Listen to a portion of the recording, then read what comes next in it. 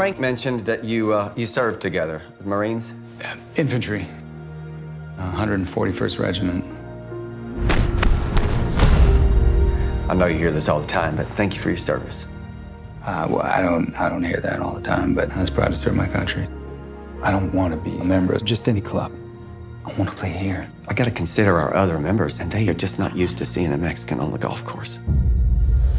I work in a bakery shop from 12 to 9. Fetch, ball boy. It's not even a tough shot, Felipe. Oh, yeah? Carter says you can't do better. How about that? Joe! Where'd you learn to hit like that? How would you boys like to be the first members of the San Felipe High School golf team? Us. They asked me to join the new golf team today. Golf? It'll bring your sombrero anyway, man.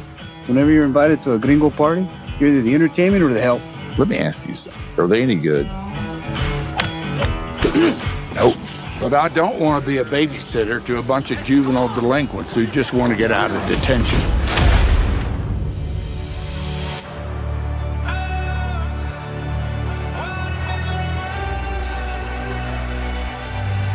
You boys built all this. Yes, Mr. Mitchell. Sorry, boys. When we spoke on the phone, I assumed you were American. Well, you assume right.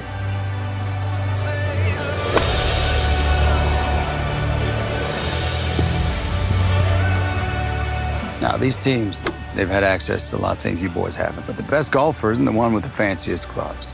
It's the one who can summon the will to keep swinging when things get tough. And that's you boys.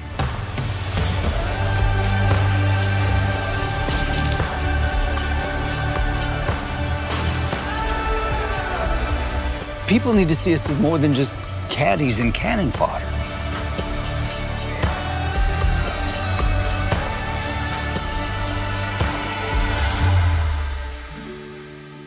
You know, that's just life. Sometimes you land on the green, sometimes you're in the bunker, but you always play it as it lies.